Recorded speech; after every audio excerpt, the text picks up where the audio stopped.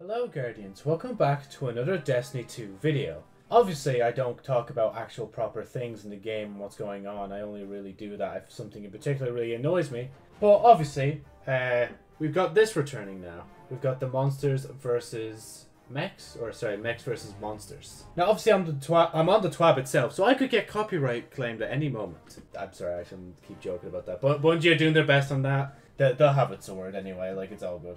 I must say, like, at first, I actually thought, oh, that actually looks really good. Like, look at how cool that looks.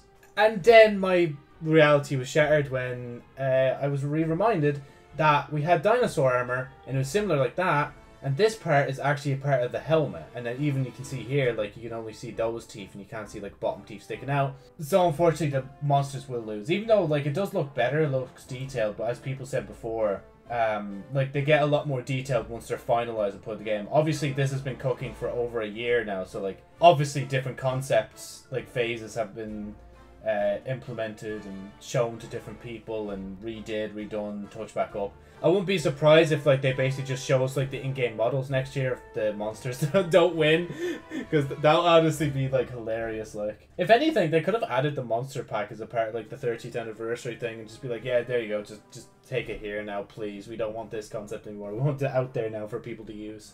But yeah, obviously monsters do look pretty fly. I think I'm a bit biased right now just because they have more detail. But I will admit the mech stuff is kind of cool. A lot of people have been arguing about the asymmetrical armor, and well, obviously you can see on the arm here. I don't think it's on the monsters. I think the monsters are pretty good.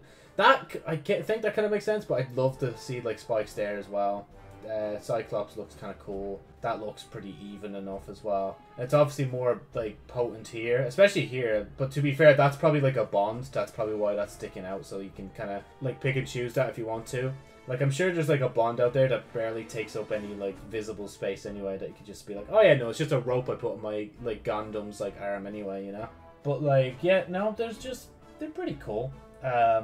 If I was to say right off the bat, just literally based on detail, if I was told this is how these are exactly going to be in game and this is how plain these were going to be in game, I'd probably say monsters, weirdly enough. But I feel like the Gundam suits might be a bit cool, so I don't know. It also depends on how the cloak goes as well, but I think I'm a tiny bit like indifferent when it comes to this. I say that as I've already said that I kind of prefer the monsters.